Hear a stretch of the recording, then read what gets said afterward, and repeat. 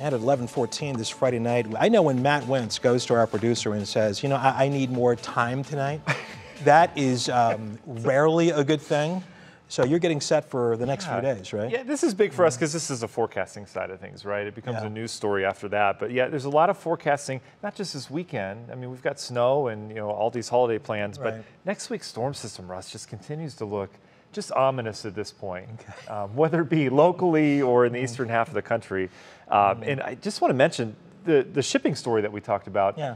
If you're ordering gifts now and they're supposed to arrive the day before Christmas, you know, 2 days before Christmas, this storm, whatever it does, is going to impact somewhere big in the eastern U.S. So you may not get those gifts in time. I may or may not know someone who did that today, and they tell you on the sites the weather may cause a problem. Right, right. And they just added that, right? Sometimes. So good idea to go shop local if you really need a gift here at the last minute, because you may not get it in time. So let's take it to the maps now. As we always do on Friday night, we'd like to get you started. This is what you can expect tomorrow morning as you're sipping your coffee, enjoying what the weekend brings. We'll be in the 20s tomorrow morning, still some leftover snow showers. Wind out of the southwest. That's not a cold wind, right? It's going to be on the colder side, but we're avoiding the real cold stuff up in Canada. We've had some bursts of snow. Remember last night I was talking about that. I was a little concerned about the burst of snow, and we had a pretty decent burst just move through. It's now out towards the east side in Geauga County right now, Southern Lake County near Willoughby Hills, getting some snow. Chester over towards the Middlefield area. Chardon, you're about to get some pretty decent snow. It's going to be quick, but this is putting down a coating. We've got accumulating snow on the ground.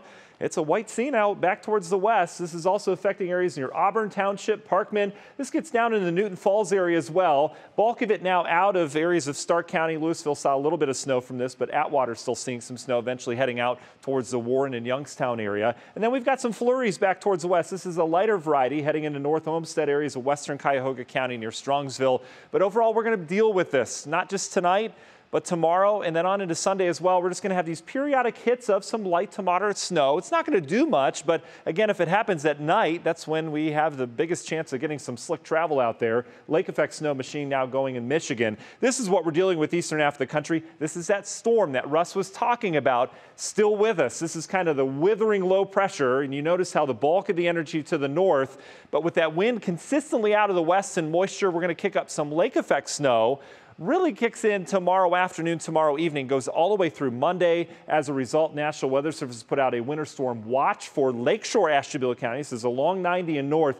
I wouldn't be surprised if Lake County got added to this. We'll see. And then out towards the Erie area. So if you do have travel plans east, a 90 out towards the PA line and in Ashtabula County may have some problems this weekend as well. National Design Mart hour by our forecast, just a smattering of snow showers. We're in the 20s tomorrow morning, not rising much. Low 30s tomorrow afternoon. Watch how the lake effect gets better organized as we get moisture and a more consistent fetch across the lake. So by tomorrow night, may have some decent snow coming into the lakeshore areas of Lake and Ashtabula County. Scattered snow showers elsewhere for your Saturday evening plans. All indication is that lake effect band not only becomes organized, but shifts a little bit further south with veering of the winds on Sunday. So Sunday morning, we may bring northern Geauga, eastern Cuyahoga into play with some decent lake effect snow. And look at that consistent band. We could get a couple inches from that. May have some rough travel over the weekend from that. Everything kind of dies out and then reorganizes Sunday night. We're not quite done with it. In terms of the modeling on this, again, a coating, maybe an inch as you get away from the snow belt. This is where your heavier totals are going to be. And look at areas of Lake County. Our model bringing this band south. So again, can't rule that out, areas of Lake County, but a good 3 to 6+ inches are possible up there by Sunday. Let's talk what happens next week. We laid the foundation. That's cold air. So all the precip from here on out looks to be snow.